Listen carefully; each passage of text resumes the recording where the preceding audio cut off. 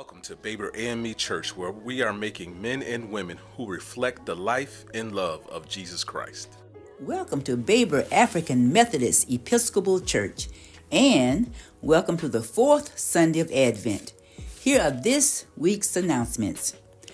White history is not default history, and black history is more than slavery.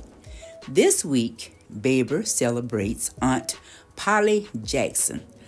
Now, Aunt Polly escaped from slavery via the Underground Railroad and dedicated her life to helping others escape. After she settled up north, Aunt Polly would deliberately dress up as a weak old lady, go out at night with a butcher knife and kettle of boiling water to fight off slave catchers. Come on, baby, let's celebrate this Mama Jamma, Aunt Polly Jackson. Go ahead, girl. Nope, there'll be no Bible studies this Wednesday. Bible studies will resume in 2024. The Teenagers Ministry is a ministry of love, care, and fellowship for our senior adults. All seniors are invited, welcome, and encouraged to join us this Thursday at 11 a.m. in the Fellowship Hall for our monthly fellowship and Christmas party. For more information, please see Sister Etta J. Cohen.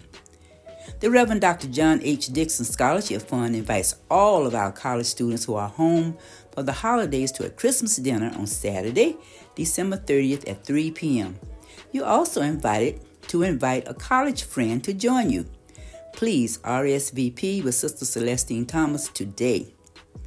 Please join us for Watch Night service on Sunday, December 31st at 10:45 p.m. as we reflect on the past and look forward to the future God has prepared for us.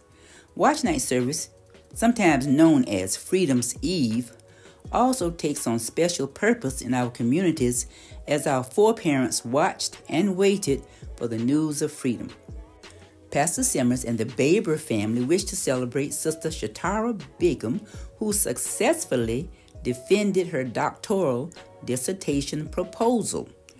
Her dissertation for a doctorate in education from the Warner School of Education is entitled Voices of Resilience, a phenomenological exploration of the experiences and needs of first-generation black women doctoral students at the University of Rochester.